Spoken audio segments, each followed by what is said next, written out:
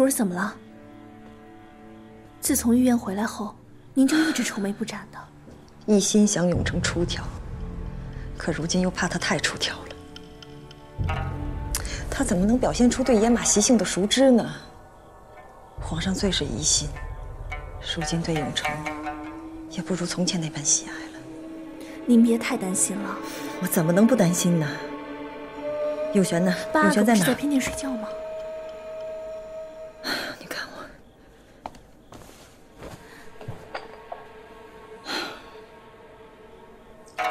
不行，光一个永成还不够，永璇也得讨皇上喜欢。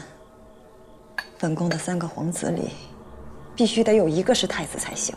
那你也得先顾着4阿哥吧，毕竟4阿哥最年长。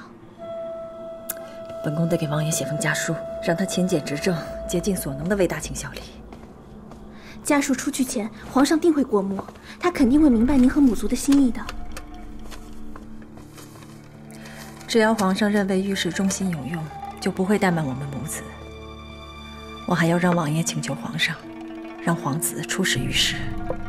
若皇上派了4阿哥最好，这样4阿哥就能和御史亲近；若是不派4阿哥，那必定会派5阿哥。若是派了5阿哥，那他就自求多福了。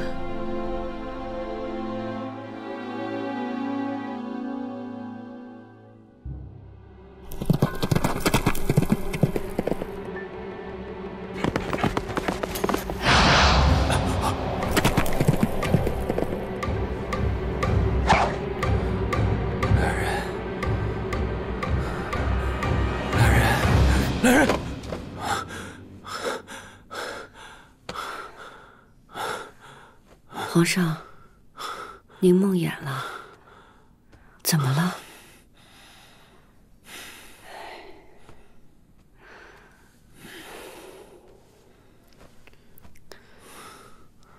如懿，哎，方才朕梦到了永成，梦到了朕独自入林遇刺那一日，那2支冷箭到底是谁放的？到底是谁要害了朕的性命啊？那件事儿，傅恒大人不都已经仔细查过了吗？没查到什么呀？你知道吗？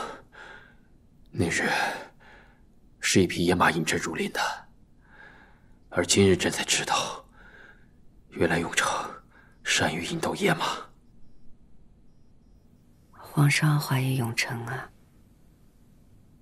这皇位在上，本就难保父子之情。那日凌云车来救朕之时，明明看到永成骑马在朕之后才入林的，可他为什么没有出声寻朕？这险情一出，他立刻赶出，时机这般凑巧。况且，朕也知道嘉贵妃母子的心思。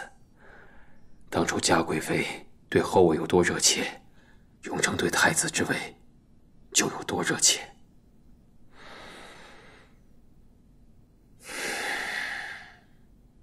朕已经派人去查永成当日的行踪是否如凌云彻所言。若是永成真拿朕的安危来讨朕的欢心，那他就不配做朕的儿子。是。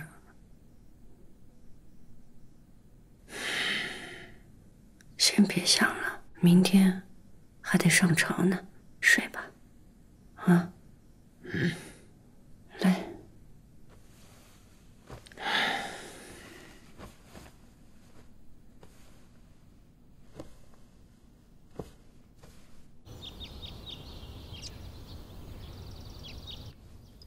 这回朕要你秘密跑了一趟木兰围场，你事办的怎么样？奴才谨遵皇上吩咐，表面巡防了木兰围场，暗中仔细查访了当年行刺之事。你暗访的事情，没录任何异样吧？没有，奴才细细查访过。当年凌云彻为克嫔娘娘遛马，应是漫无目的的才闯入林内。而当时确实有人看见皇上入林时，4阿哥也紧跟着进去。在这段时间，大概四阿哥去的是皇上的方向，所以皇上一有险情，四阿哥立刻赶出。这林子那么大，永成入林之后，未曾出声，是否是在寻找朕，还是等朕涉险，再去救人？此事奴才实在不知，只有四阿哥自己才知道啊。那永成马场之事呢？四阿哥的确熟悉野马习性，也喜驯马，常在马场逗留。好，朕知道了。你去传旨，凌云彻护驾有功，封他为御前1等侍卫。这。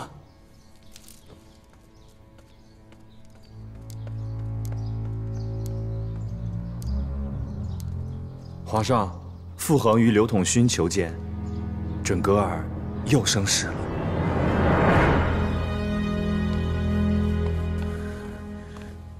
哎，回来啦！啊，回来了。你快把东西放下，跟我出去吃饭。吃什么饭呢？你现在升官了，成了1等侍卫，那可是给咱们长脸的事儿。左邻右舍知道了，都嚷嚷着要喝酒。我在四一园订了几桌，还请了你的旧友和同僚。你快点去露个脸，省得人家说你当了官了就摆架子。是不是过于张扬了呀？这长脸的事儿干嘛不让人家知道啊？我是皇上的近臣，得到赏识自然是好事儿，但是过于张扬，这反而不好了。这人物可都请来了，在那等着了，你去不去？哎呀，你呀！我就问你一句，去不去？换身衣服。快去换。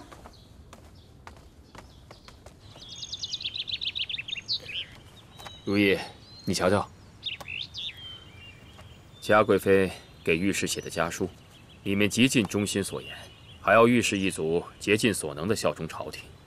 如今，御史族内回信了，除了请安谢恩，还要朕派皇子去巡视御史。巡视御史，皇上想好了派哪位皇子去吗？派永成去呢，无疑是让他亲近了御史。这永琪啊，年纪虽小，但行事稳重，朕在考虑是不是让他去。